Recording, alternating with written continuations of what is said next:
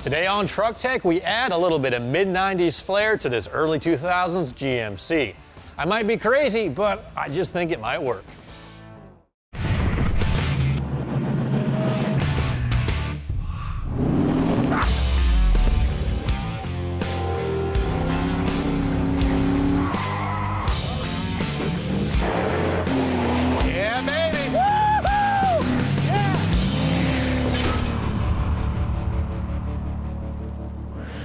Let's talk about popular trends for a moment.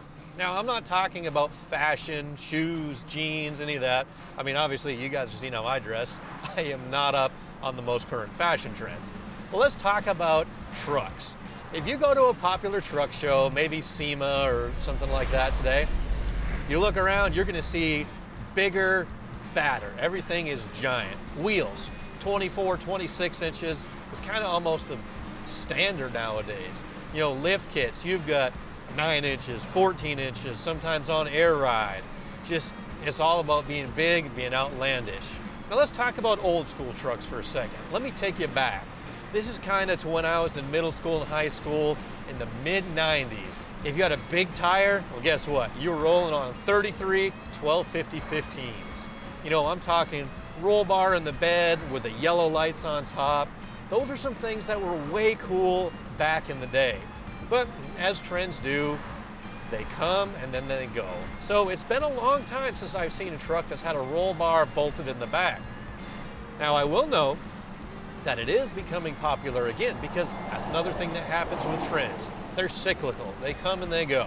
In fact, if you browse social media, one thing I've noticed, you see a lot of small wheels that are coming back into play.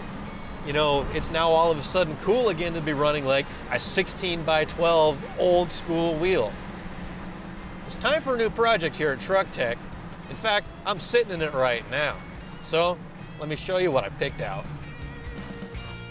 Now, I suppose the logical choice for a mid-90s throwback build would be a mid-90s truck. But we've seen that before. I wanted to see the mid-90s treatment on an early 2000s truck, and that's why I picked a 2002 GMC Sierra 1500. Now, this is probably one of the most popular used trucks on the market to this day. They made literally millions of these things, and ours has 250,000 miles on it, but that's okay because it runs great.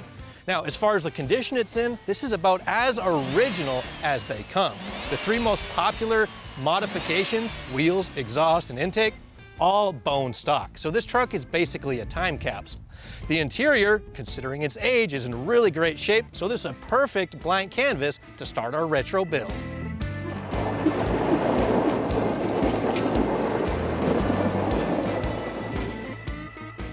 Now, as far as my initial impressions of this particular truck, it's a classic GMC. And it drives, I mean, basically like a nearly 20-year-old truck should drive.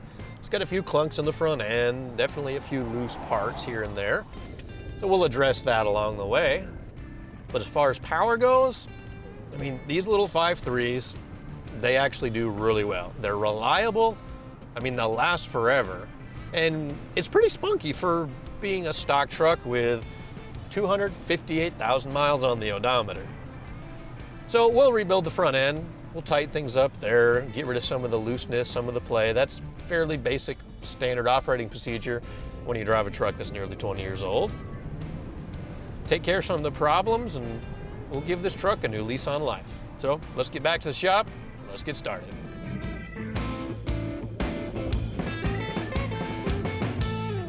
When I originally came up with a scheme to put our roll bar in the bed of this pickup, I wasn't actually sure if I could even find one new. I figured worst case scenario, either I had to go to a junkyard, find an old one and get it either replated or repainted, or I would just build one out of stainless steel exhaust tubing. But luckily they actually still make them, so we picked one up.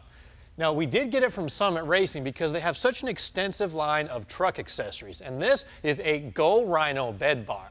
Now, they make this in black or chrome, which for me is the obvious choice if we're doing a mid-90s style of build. And it's a double single. Basically what that means, there are two main bars and a pair of kickers that go down the back. Now this is designed to resemble an off-road full roll cage, but it's just a stylistic upgrade. There's actually no collision or rollover protection that this will afford you, but it looks great and I can't wait to get it in. Later on, we'll show you how to extract a broken bolt without damaging your cylinder head. But up next, nothing says throwback like retro lighting. We're adding a little mid-90s throwback styling to our extended cab GMC with this chrome bed bar, and it's very simple to assemble. The tubes are sleeved so they can slide together, and a series of bolts hold it all in place. With the main double tubes connected with a spacer in between and everything tightened down, we get the whole thing into the bed of the Sierra. All right, Jimmy, so we're going for a bit of a retro vibe here. What do you think? Did we nail it? Yes, I think you did. It screams 90s. Okay, good. I was gonna say some people think a little bit 80s or even 70s with a roll bar, but no, this is what I remember. Oh, you're on the little tow hook. There we go. I think you hit the nail on the head with this one. I like it. All right, man. Well, I'm gonna let you get back to it. I can't wait to see till this thing's done because this is a pretty good start. You know what? It's not everybody's cup of tea, but I don't care. I like it. Cool, man. Thanks.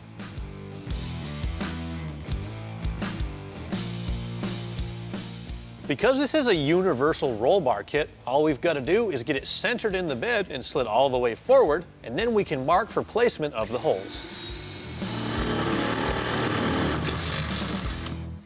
All right, we're drilling holes through the bed. So you gotta pay attention to where stuff is.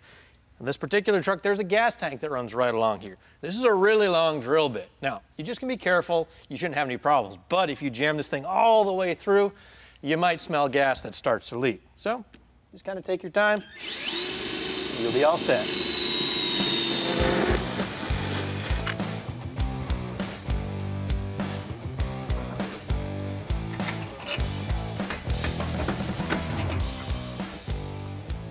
Simply bolting this chrome roll bar into the bed of our GMC makes it look 3 or 4 years older than it really is. But we can do better than that and backdate this truck all the way to the mid-90s with the proper choice of lighting.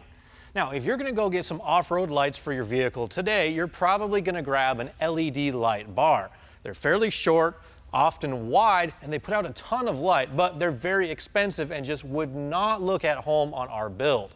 There's really only one choice, and that is a set of 4 KC daylighters. Now, you've seen these things before. Probably the most iconic vehicle they're on is Bigfoot, but this is definitely a mid-90s statement. They're really bright. They come with these yellow plastic covers, which are intended to make them legal for driving on the street, because in a lot of jurisdictions, you actually can't have aftermarket lighting. So that's what the smiley face is for, and it makes me pretty happy too. So all we've got to do now is get this bolted to the light mounting bar, and then we'll get everything bolted up to the roll bar. The light bracket is an optional extra, but it comes with the mounting holes pre-drilled, which makes installation of the lights a breeze. And the whole assembly can be attached to the roll bar with 2 bolts. Well, that is definitely Chuck Norris approved. While cosmetic upgrades are fine, it's time that we move on and install something that's actually going to increase the performance of this truck. Because after all, something that looks good but is slow, it doesn't do anybody any good. Now, headers have been a popular modification for many years because they increase the performance of your engine by reducing the back pressure in the exhaust and increasing the scavenging effect, which essentially helps suck the exhaust out of the engine. Now, Summit Racing sells many different styles of header, from a direct bolt-in shorty to a mid-length to this, a long tube header. Now, these generally take a few more steps to install, but the longer primaries will help increase the scavenging effect, and a long tube usually has the greatest gains in horsepower out of any of the 3 styles that we listed. Now, this is also a ceramic coated header, which means it's going to look this good pretty much the lifetime of the truck, but also it's going to help contain some of the heat inside the exhaust system rather than letting it radiate out to the engine bay. Now, before I get these things installed, first I have to remove the manifolds and the rest of the exhaust system.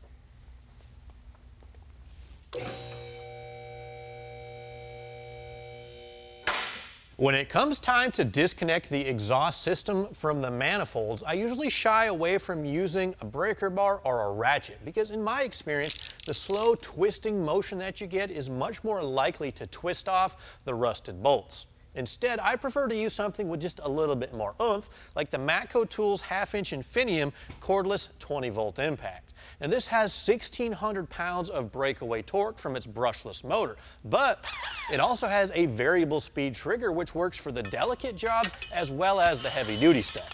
It's got a nylon reinforced composite handle, which means it's durable and lightweight, and it has a 5 amp hour battery with a built-in charge indicator, which lets you know exactly how much juice you've got left.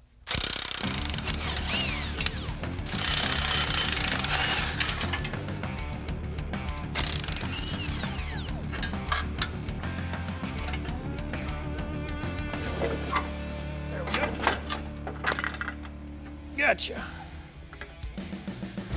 Next, long tube headers will make our 5.3 breathe.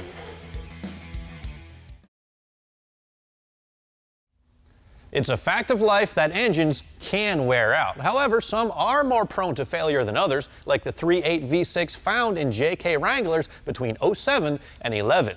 Now, if yours has bitten the dust, you could take it apart and send it off to a machine shop to get it rebuilt. But a quicker and usually more affordable option would be to pick up a remanufactured long block from Powertrain products. It comes with graphite-coated pistons, which will reduce cylinder bore wear, long-lasting multi-layer steel head gaskets, Viton valve stem seals, which will reduce the oil consumption problem that these are known for, and it even comes with an updated oil pump.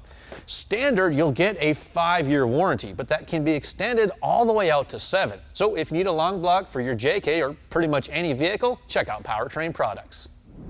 Today, the name of the game is getting a set of long tubes installed on our O2 GMC, and I've already got the passenger side exhaust manifold off. Now, you can see these things certainly aren't the best looking, and they are slightly restrictive, but here's a cool tech tip. If you guys are doing an LS swap or something with a turbo application, these exhaust manifolds, well, they're actually made from cast steel and not cast iron, which is useful because you can cut off these 3-bolt flanges and weld on a V-band or weld on a different shaped outlet to this exhaust manifold for, like I said, a turbo application or what have you.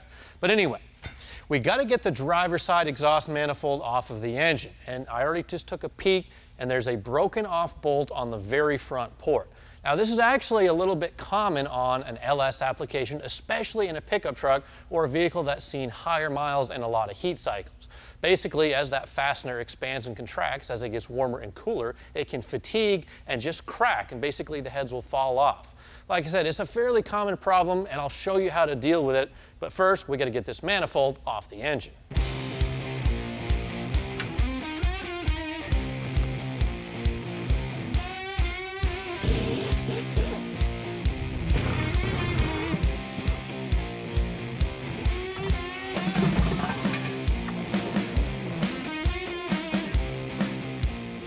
I've seen guys try to fix these bolts, drilling them out, tapping them with like an easy out type situation.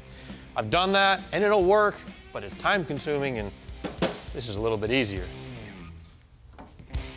Our Forney MIG welder is the ideal tool for the job since it can quickly build up material and get down into some hard to reach places. I'll throw in some vice grips and the broken bolt quickly backs out. Well, all it took is one little glob welded on the end and we're able to back the bolt out.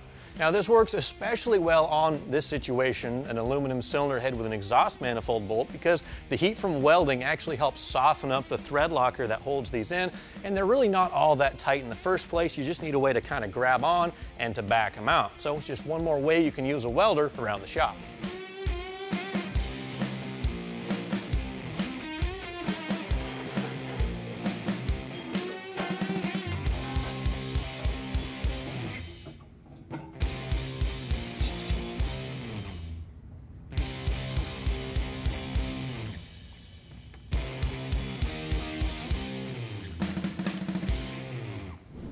Because the long tube headers are so much, well, longer than the stock exhaust manifolds, there's no way that they're going to easily connect to the factory mid pipe. So I cut off the excess and basically left this Y transition to merge two pipes into one. In the future, I do plan on running an aftermarket exhaust that bolts up to this flange right here. So for now, I'm just going to leave the stock exhaust out back, and this will just serve as a mounting location to hold everything in place while I fab up the middle section. The collectors have a 3-inch outlet, and the Y-pipe has a 2.5-inch inlet, and there's really no need to run 3-inch exhaust on an engine of this power level. So I'm going to reduce down to 2.5 inches right off the headers, and on the driver's side, just make a quick 90-degree bend, and it should shoot straight into the Y-pipe. The passenger side should be even simpler because it's more or less a straight shot. I might need to jog it over to the left just a little bit, but should be pretty simple. So I'll get started over here. And I need about 6 or 7 inches of pipe. My method for building a custom exhaust may seem a little bit unorthodox, but it works out pretty well for me. This is basically a game of connect the dots, and once the major components are mounted, all you've got to do is fill in the gaps. I like to build small sub-assemblies at a time. Basically, I'll hold up 1 or 2 or possibly 3 bends at a time, mark for position, and then tack weld everything together over on the bench. Then I'll MIG tack the big chunks together underneath the truck so I know it's all going to fit perfectly, and then remove the entire thing for finish welding over on the bench. And we'll take care of that next. It can be a little bit difficult to find a tire that'll work excellent off-road, but one that's also quiet enough to be driven comfortably when you're on the road. But the Grabber X3 from General Tire will do just that. It features a high void tread pattern with alternating shoulder lugs and multiple gripping edges, which will give you great traction in all kinds of terrain: sand, rocks, mud, or even just loose gravel. And the lugs on the sidewall, they'll provide extra protection and traction for when things get a little bit deep. The rubber compound will provide protection against cuts and gouges, and they're available in a wide range of sizes. Wheels between 15 to 22 inches, and the overall diameter goes up to 37.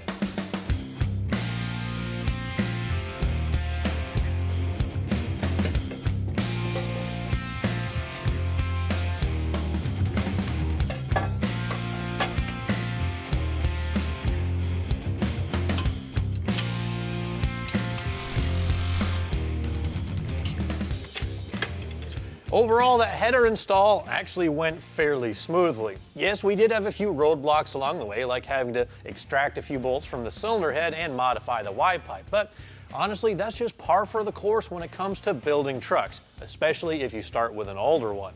Now, my favorite part about this install is the fact that it uses the factory flange back here. So if we want to run the stock exhaust for a nice quiet kind of sleeper sound, we can do that. Or if we want to swap to an aftermarket dual exhaust for a little more rumble, well, that'll be super simple as well.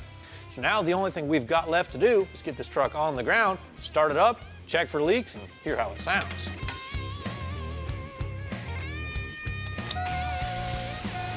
Well, it's nice and quiet, which means there are no leaks. Now, we're going to fix that next time by adding an aftermarket exhaust, and we're definitely going to give this thing a little bit more rumble, along with a few other upgrades that'll make this truck sit up in the air just a little bit and have a little more scoot when you put your right foot down.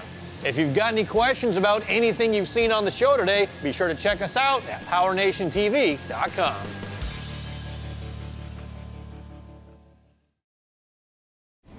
Today on Truck Tech, we're going to breathe some new life into our retro Sierra build by adding a posi rear end, dual exhaust, and rebuild the worn-out front suspension. It's going to be great!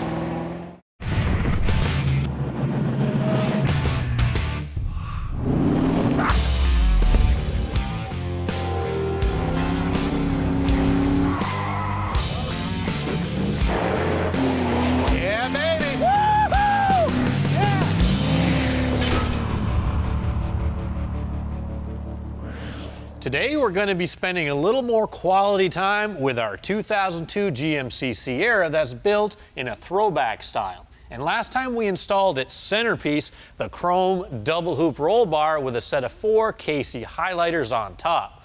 Now, last time we also installed a set of long tube headers to help this 5.3 put down just a little bit more power, but the exhaust system isn't done yet. We're also going to be installing a Flowmaster American Thunder dual exhaust kit. Now, I can't wait to hear how this 5.3 is going to sound with the Flowmasters and the long tubes, but before I get these dual tailpipes wrapped up and over the axle, there's something that I need to take care of inside the axle. So first, it's time to get it up in the air.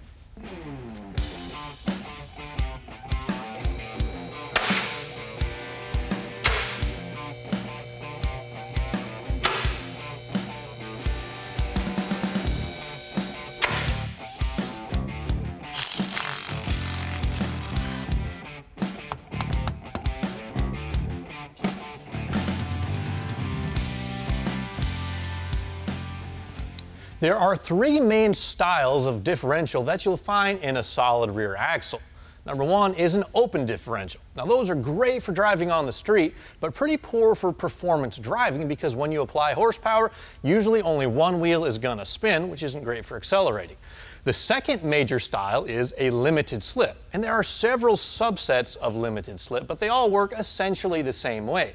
Basically, there's some sort of a clutch mechanism inside that will distribute power between both rear wheels. So when you're on the gas, you'll spin both wheels. But when you're driving on the street, it will still allow for a difference of speed, so when you're cornering, you won't be chirping the tires and wearing them out prematurely.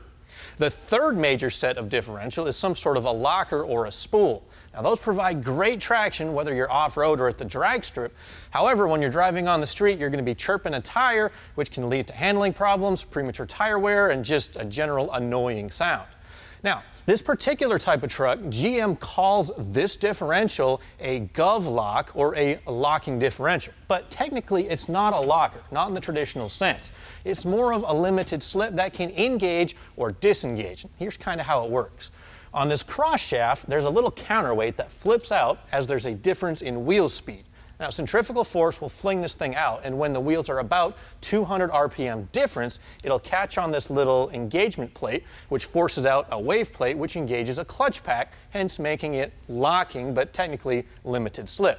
Now, the nickname for this thing, like I said, is Gov-Bomb, based on its nickname of Gov-Lock. And that kind of gives you an idea of what happens. Basically, these small pieces, as the truck's mileage increases, or maybe it's seen some abuse, now, these little pieces can fling off and fall on the bottom of the case, but usually they don't go straight down, they'll get caught in between the ring and pinion. And when that happens, all sorts of carnage will ensue, and usually you have to replace everything inside the carrier. We don't want to have that happen, so we're going to replace this with something a little bit better. But we got to get started by pulling off the tires.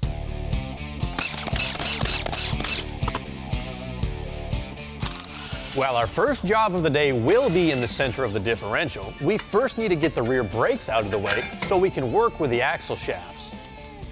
With the center pin removed from the G80, the axles push in slightly and the C-clips can be fished out with the magnet. Aha, gotcha. Number one. And number two. Easy as that. Finally, we can unbolt the bearing caps and the stock carrier can be removed from the housing. Our GMC is equipped with an 8.6-inch 10-bolt rear differential with a 30-spline shaft. And for that application, Summit Racing sells just about every style of differential that we talked about. Lockers, spools, limited slip, and even an open. But the style that I chose was a traditional posi traction limited slip. Now this has clutch packs on either side of the spider gears just like the G80. However, instead of a complicated mechanism, it just uses springs to apply constant pressure to the clutch pack, making that limited slip action work. Now this is the same style of differential that you'd find in your traditional old school muscle car that everyone loves from back in the day. And they work great for general all-around performance driving. They work okay for mild off-roading, and of course, they're great for just doing burnouts with both back tires spinning. Now we don't need a master install kit because we're just going to be swapping out the carrier. So you can actually buy a carrier installation kit, which comes with both bearings, a shim pack, and 10 bolts to hold the ring gear onto the carrier. So the first thing I'm going to do is get the new bearings pressed on, and we'll swap over the gear. Whether you use a shop press like ours or simply a hammer and a punch, it's always a good idea to push from the inner race of the bearing rather than on the rollers directly, as to not cause damage.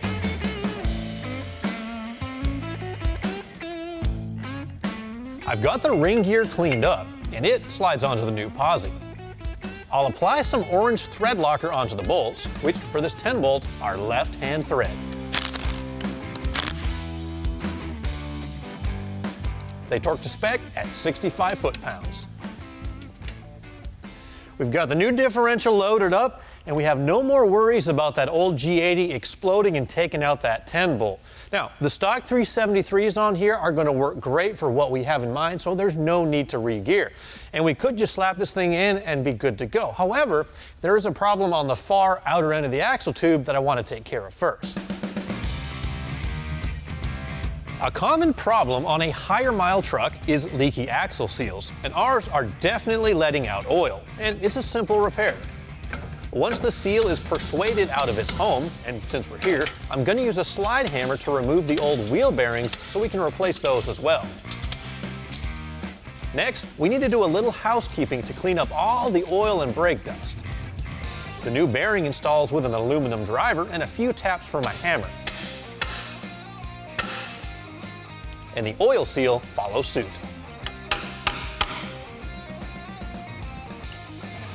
Next, how exactly does a posi track rear end work?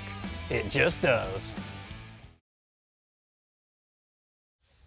I've got our 10-bolt axle assembly cleaned up, stripped down, the axle bearings are in along with the seals, and we're ready to start reassembly.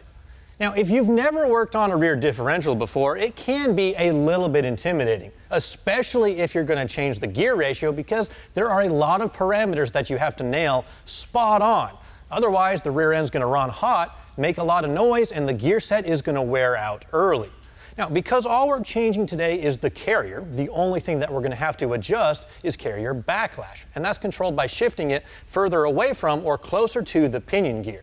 And you've got to start somewhere just to get a baseline measurement, so I always throw in the stock cast carrier shims just to measure a baseline, and I make a handy little chart just to kind of see where I'm at. I've got 230 on the left, 245 on the right, which gives me, the important number, 14 thousandths of an inch of backlash on the carrier. Now, that's not awful, but it's not acceptable either. On a 10-bolt like this one, we need somewhere between 6 to 10 thousandths of an inch. So I need to shift the carrier closer to the pinion, which means I got to start stacking some shims. This system includes shims of 5, 7, and 10 thousandths of an inch thick. So depending on how you stack them, you can make very fine adjustments. With my selection made, the carrier and shim stack goes into the housing, and the caps are tightened up. So that was still quite a bit too loose, so I'm going to take one of the 10 thousandths shims out of the stack that's on the right-hand side, and I'll switch it over to the left, which will shift the carrier over and hopefully tighten up the backlash just enough. With a quick swap of one shim, I'll reinstall the carrier into the housing and once again install the bearing caps. Now they say, if you're good, and I'm not saying that I am, you can nail backlash just by the feel and sound. This one feels close, but let's find out for sure. Ooh, yeah. With the carrier sitting exactly where it should be, the axles can now slide back in. The C-clips are reinstalled, along with the cross pin. Finally, it's time to seal this thing up for good with some Permatex Optimum Gray gasket maker. And the stock cover finishes the job. When I removed the rear brakes from our Sierra to take apart the axle, I noticed the pads were quite worn out. And in fact, one of them, the friction material, had separated entirely from the backing plate. So it's time for a brake job because this is just plain unsafe. Now, EBC Brakes makes pads and rotors for a wide range of vehicles, just about everything that you'll see on the road. So for our GMC, I got a set of pads and rotors. The rotors are from their high carbon blade series, have these cool looking grooves in them which will help remove a lot of heat and help them run cooler. And the high carbon alloy, that's going to resist heat better. As far as the pads go, we chose their extra duty line, which are designed specifically for trucks and SUVs. And this is one of their longest lasting compounds, and it has a lot more grip than a OEM replacement does. Now, all told, this is going to make our GMC stop a lot shorter and be a lot safer than these old worn out pads that it came with. Since we're working on the back axle, that's where we'll get started. Also ahead, we'll give our 5.3 some rumble. Since we're building our GMC to be sort of like a throwback to a mid-90s truck, there's one thing it absolutely has to have: dual exhaust. Now, we picked this up from Flowmaster, and it's one of their American Thunder exhaust kits, and it splits from a single exhaust up front to dual tailpipe. Now, you have the choice with this particular setup to either run the tips turned out to the side or straight out the back, which is what we're gonna do. Now, this is their American Thunder kit, and it has a Super 40 muffler in the middle, and that's what's gonna give this truck that iconic throwback rumble. I just can't wait to hear how this thing sounds. Now, the kit is made from 409 stainless steel, which means it's going to last a lifetime. And number two, it's going to bolt on easily because it uses all the factory hanger locations and there's no drilling or fabrication required. Now, before we get this thing on though, we're going to get the old parts off.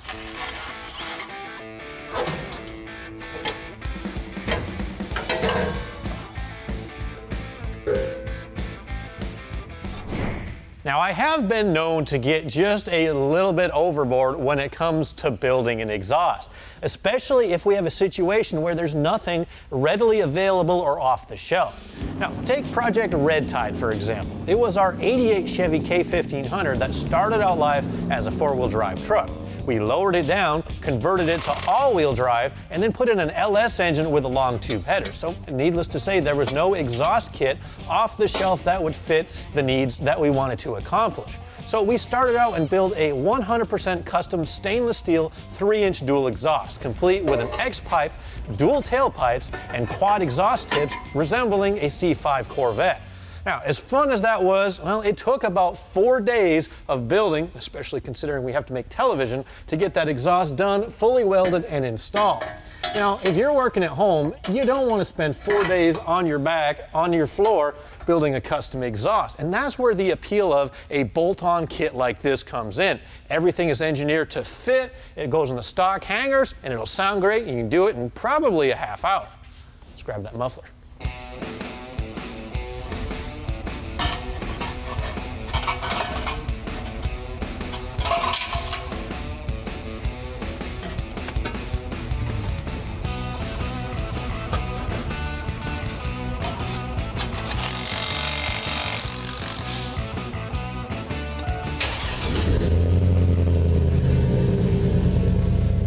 The Flowmaster Super 40 has a nice aggressive rumble without being overly loud or obnoxious. And it'll give this truck an unmistakable sound. Now, with the tailpipes on this particular kit, there's a couple different ways that you could arrange them.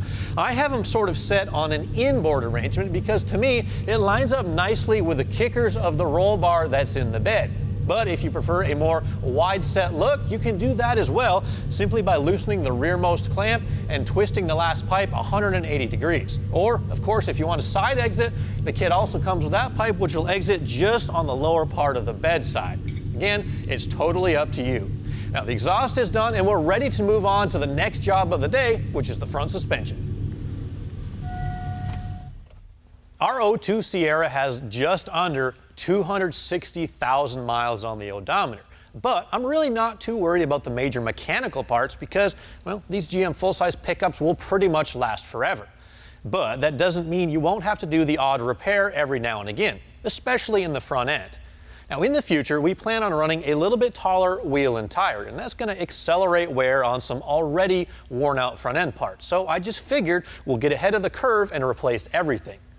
Rock Auto offers replacement parts for just about any vehicle on the road, and there are different grades to choose from depending on your budget and application, whether that's economy, daily driver, or even heavy duty. Now, whenever possible, I prefer to grab preloaded control arm assemblies because of how much work it's going to save you. The lower bushings, ball joints, and shock mounts have already been pressed into position, and it's all painted so it's going to look good and last for a very long time. Now, these upper control arms is kind of neat because they're specific for a lifted application with the offset hole in the upper bushing, which is going to help that front end alignment get into spec. So we have everything we need, we just have to tear apart the old parts. Coming up, we'll put our posi to the test.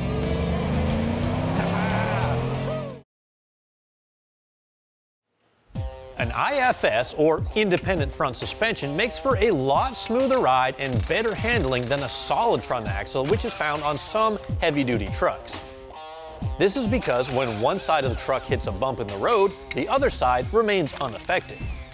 The downside of IFS is there are a lot of moving parts which can wear out as the years go by, especially when larger tires are thrown into the mix. By swapping out the old control arms, we're going to be replacing 8 bushings, 4 ball joints, and 2 shock mounts, all of which should restore the factory handling and ride quality. These old, rusted out, 250,000-mile shocks are going to stay right here just for a little while longer. They're not going to stay for good. I have a new set coming with a leveling kit, and I'll get to that next time. But for now, the teardown is complete. The only thing that I found that I wasn't really anticipating was the CV axles. The outer boot on the driver's side was really torn up, and all the grease had flung out and basically put a nice layer of greasy oil over everything in the front suspension, and the joint was just a little bit worn. So I've ordered a new set of replacement CV axles for both sides, but I can still continue progress on the suspension and I get the A-arms bolted back into place. The rebuild starts with a torsion bar sliding through the control arm, then lining up the bushings with the mount holes in the lower frame. Next, the shock goes back into place, which holds the suspension in position. The upper arm now goes in, and I'll set the alignment bolts to roughly midway through their travel. The spindle attaches to both the lower and upper ball joint. The castle nuts are torqued, and the cotter pin slides in, which keeps it from loosening up. Our new unit bearing assembly bolts onto the spindle, followed by the CV axle shaft, which slides into position. A single nut secures it to the wheel bearing, and 6 bolts hold it to the front differential. Done. The EBC rotor goes on, along with the caliper bracket, the brake pads, and finally the calipers. Last thing going on up front is a new sway bar end link. With the suspension raised roughly halfway, I'll tighten the lower and upper control arm bolts. Finally, the torsion bar keys are reinstalled, which means this suspension job is complete. Well, that wraps up the rebuild of our front suspension, and you can more or less use these steps on any GM truck from '88 on up. And if you were paying attention, you'd probably notice that there were a couple of bolts that I didn't tighten up, mainly the ones that hold the control arms onto the chassis. Now, the reason I didn't tighten them up yet is because the suspension is drooped out, and wherever you tighten up a rubber bushing, it's going to get kind of tight and it'll bind as you try to twist it up or down. So I just prefer to tighten these when the suspension is at ride height. Now, normally that would require bolting the wheels on and putting the truck on the ground, but because I haven't indexed the torsion bars yet into the cross member, I can easily do it now with a pole jack.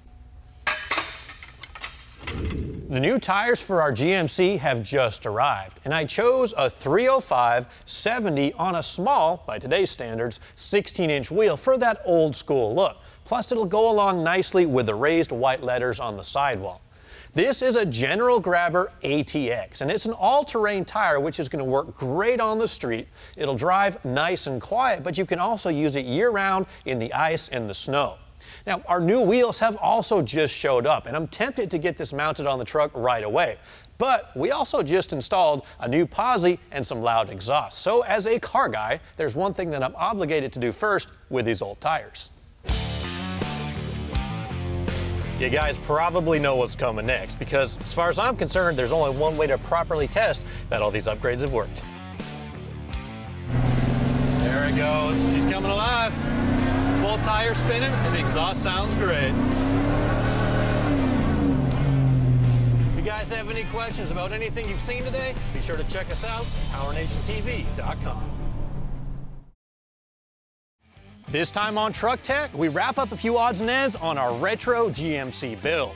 And we couldn't call it a day without getting it out into the dirt to see what she's made of.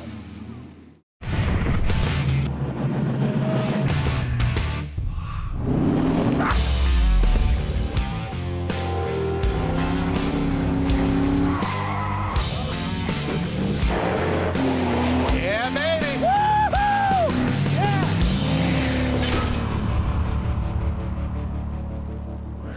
The wheel and tire that you choose for your truck is gonna set the vibe for the entire build. And for the project that we're working on today, we're going old school. I've got a 33-inch all-terrain tire on a 16-inch polished aluminum 8-hole wheel. And this just screams mid-90s, which is perfect for our retro or throwback 02 GMC build. Now, I can't wait to get these things on and see how it's gonna look, but they're just a little bit too tall. So before we do that, we've got to raise up the front suspension. The simplest way to get a few extra inches of lift to clear larger tires on a pickup truck like this is gonna be a leveling kit, and they're quite easy to install. Up front, the lift is going to be achieved with new torsion bar keys, and all they do is reposition the indexing of the torsion bar. Now, because we're going to be raising the front end up, we will need a little bit longer shocks, so most kits come with longer shocks as well. Now, you could just lift up the front with a leveling kit, and the front and rear of the truck would be, well, as the name suggests, level. But to me, a raked truck is a little bit cooler, so we're also going to be installing slightly taller than stock lift blocks. Now, the stock blocks are about 1 inch tall, so this will raise the rear 1 additional inch, and also to go along with that, new shocks. So let's get this truck up in the air and get to it.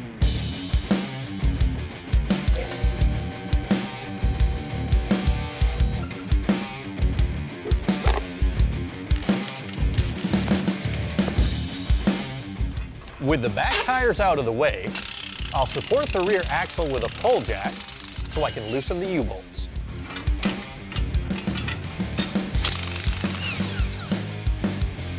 I'll lower the axle away from the leaf spring and swap the stock block for the new lift block.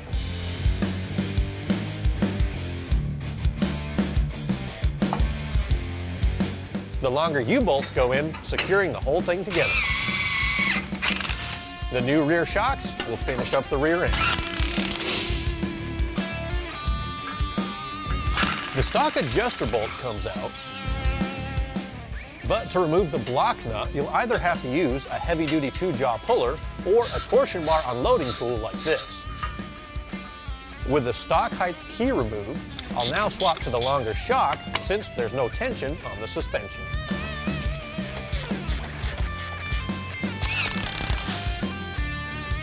Well, with the hex lined up on the new and the old key, you can see how there's just a slight difference at the end of the arm, but that slight difference is enough to lift the truck.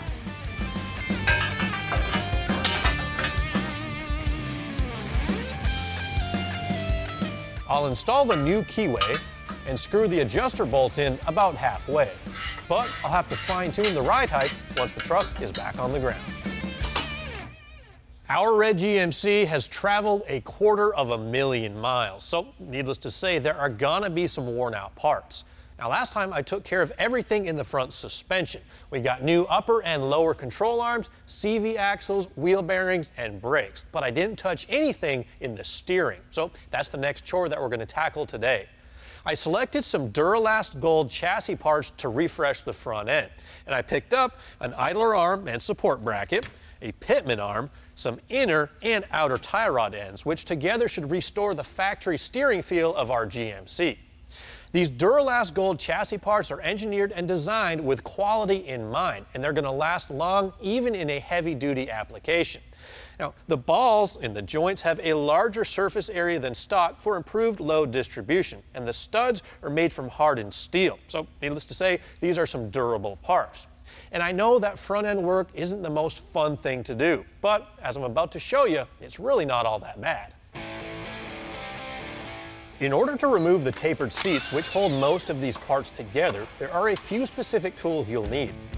Most of the basics you'll likely already have, like sockets and wrenches, but to remove the pitman arm from the center link, you'll need some kind of pickle fork. And then a specialized puller to get the pitman arm off the steering gear. Depending on what kind of truck you have, you also may need to remove other components out of the way to gain access to what you're working on. It's a breeze to reinstall the new parts because they are direct replacements from the old.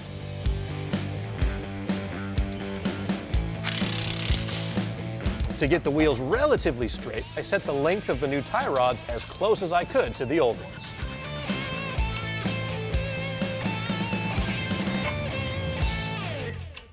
Now, as much as you may dislike doing basic maintenance work like steering and suspension, there's nothing that's going to improve how a 20-year-old truck drives more than a freshly rebuilt front suspension aligned to factory specs. Now, speaking of which, I still need to get the GMC dropped off at the alignment shop, but other than that, we're ready for the big tires.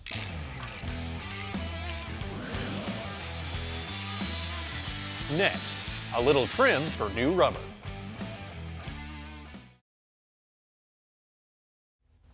We've got both the steering and the suspension systems taken care of on our retro GMC build, so we're almost ready to throw on the larger wheels and tires.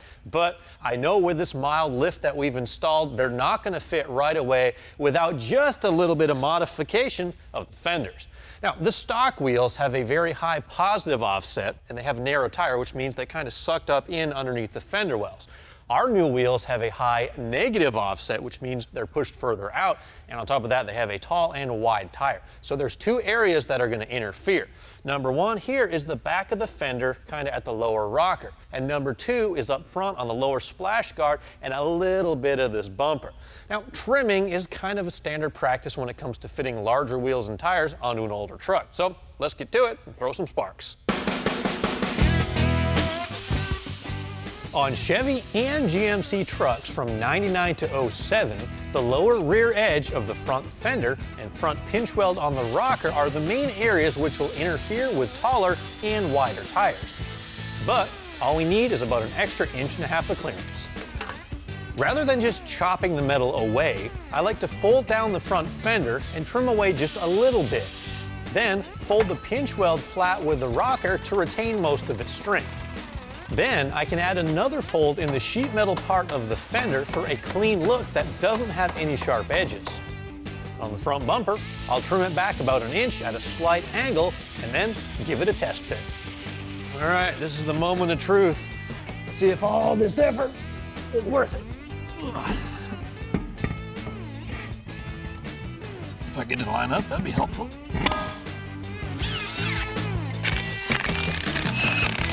Now, it might seem a little bit drastic at first to have to cut into the sheet metal of your pickup just to fit a larger set of wheels and tires. But like I said earlier, it is fairly common practice, especially on a GM truck, because the wheel wells are just pretty tight to the tire. Now, one thing to keep in mind, you don't want to cut into the actual framework of your truck. Depending on what model you have, there might be some important structure back here. But on these GM trucks, it's just sheet metal, so there's no safety factor that we're taking away. Now, obviously, the suspension is still drooped out, but when we turn the wheel, you can see there is plenty of clearance on both the front as well as the back. Current star light back there. But when the wheels are turned, there should be no rubbing at all. So the next thing to do is get that back tire on, get the truck on the ground, see how our old school cool Sierra is going to look.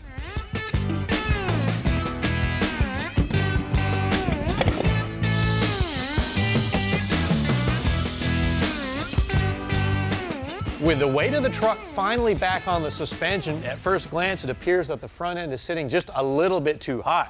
And according to the tape measure, it's about 1 inch higher than it is in the rear, which isn't going to fly. We don't have enough up travel of the suspension, so all I've got to do is decrank the adjuster bolts for the torsion bars a few turns. We'll lower this thing down so it's level, or maybe about 3/4 of an inch lower in the front. I really like how that looks. I'm digging the stance with the new wheels and tires, so now it's time to do some work under the hood to give this truck a little more scoot. You can sort of think of our GMC as a bit of a budget build. You haven't seen us throw on any mega dollar forged 22-inch wheels, coilover suspension conversions, or anything like that. Most of the parts that we have are reasonably affordable, and the same is going to hold true for the parts that increase the performance.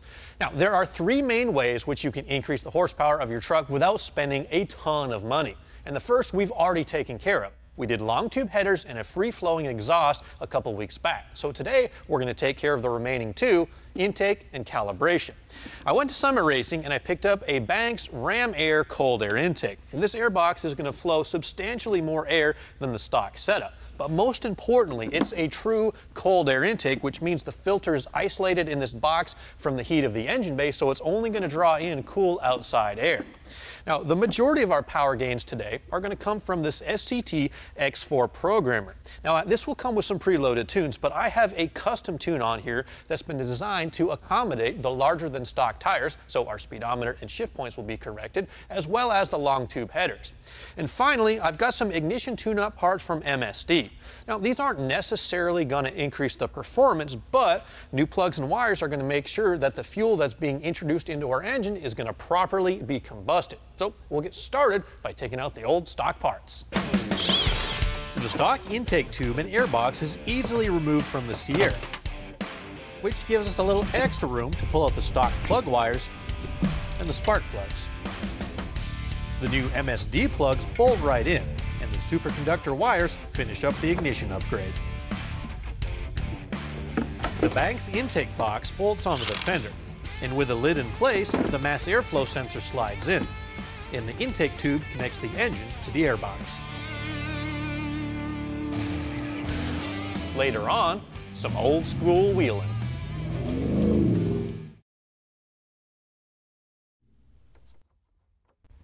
It's no secret that you can increase the performance of your fuel-injected engine simply by changing around the calibration inside the computer.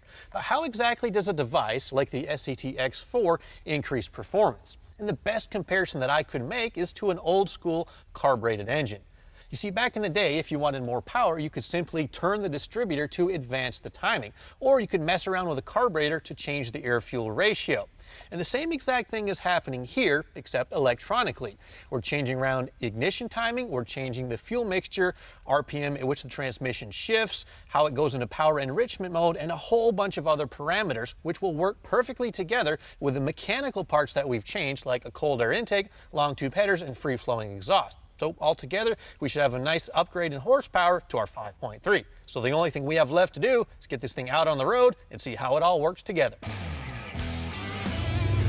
Next, we put our tires to the test.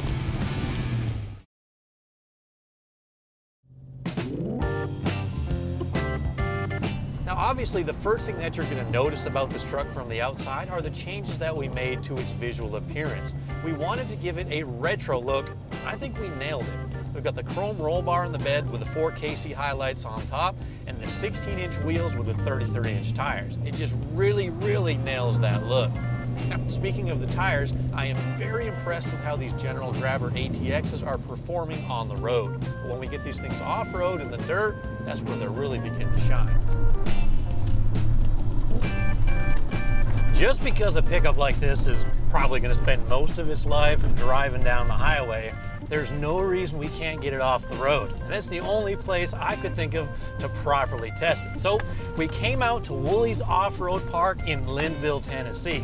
Now we come here for a lot of our payoffs, honestly, because it has such a nice variety of terrain. It has some extreme stuff, but it also has some more mild trails and open fields for a truck just like this. So we're gonna put it to the test.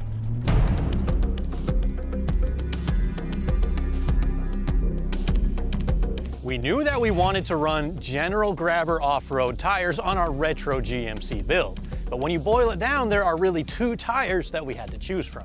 On Class EK5, we ran Grabber X3s, which are a mud terrain tire, because we knew we were going to be getting into some nasty conditions. On the other hand, the ATX is General's all-terrain offering. I spoke with Travis Roffler, Director of Marketing, and he helped us decide on the right tire for our application.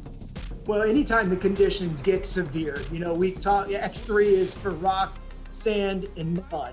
So when we talk about conditions that are very intense, whether it's deep mud, deep sand, hard rock, big rock, if you're looking for a tire that's going to give you good off-road conditions in not, I will say, milder conditions of off-road, whether it's rock, whether it's sand, or whether it's mud, but you're still looking for on-road manners, quiet, comfortable ride, because the ATX is built with a 2-ply casing versus the X3 with the 3-ply casing. So durability-wise, the X3 is going to give you a little bit more durability than the ATX would. One of the other things that we did with both tires is you can see, if you look at the tire, we extended the actual pattern down into the shoulder of the tire. So in those air down conditions, when the tire is twisted on its side, it gives you not only extra grip and traction to pull up those rocks, pull through that mud in those air down conditions, but also allows you robustness and puncture resistance in that off shoulder, with that thicker off shoulder to protect the tire in severe conditions.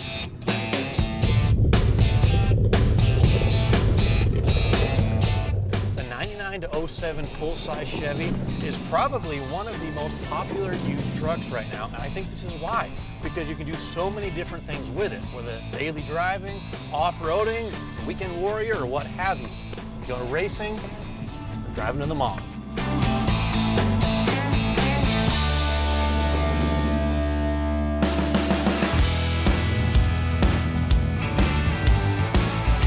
I know I've said this before, but I'm going to say it again. I love how this truck sounds. You get a 5.3 V8, long tube headers, Flowmaster exhaust. It just has an unmistakable rumble that you can't beat. You can't go wrong with it. When it's coming up the trail, it just has a really cool sound. There we go. Come on. Oh, effortless. Effortless. A little bumpy. Oh, don't mind the scratches on the paint. Walking right up. Oh yeah. So when I'm sitting at the bottom of the hill kind of staring up and I see that big rut at the bottom, it's pretty intimidating, but honestly this truck crawled right up. I mean, it's probably got a couple of scratches on the roof from those branches, but not a big deal. That's off-roading.